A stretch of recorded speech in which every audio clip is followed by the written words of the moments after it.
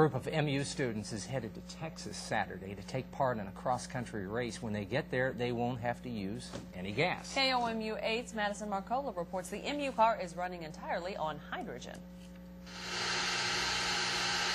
Garrett Bentley has been here since the beginning. He's put in countless hours of research and construction and has struggled through all of the rebuilding and failures. I've already graduated, so I haven't started work yet so that I can help finish this car and go on the race. So it's something I've been looking forward to for a long time. A long time is right, 3 years to be exact.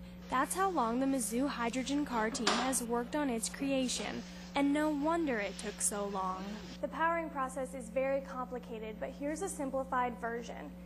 Hydrogen flows through tubes into the fuel cell box where it mixes with oxygen, creating water and electricity. That electricity is sent to the converter, where it's amped up even more before it reaches the motor, which is on the back right tire of the car. The team is hurrying to finish up in time for the North American Solar Challenge. The race is 2 weeks long and it goes from Dallas, Texas, all the way up to Calgary in Canada. Even though they leave Saturday, there is still work to do. We've been pulling some pretty late nights. A couple days ago we left at 5 in the morning. Last night we left at 4 in the morning. Today will probably be about the same. There's a lot of little things that have to be done in order to get big things done. Madison Marcola, KOMU 8 News, Columbia.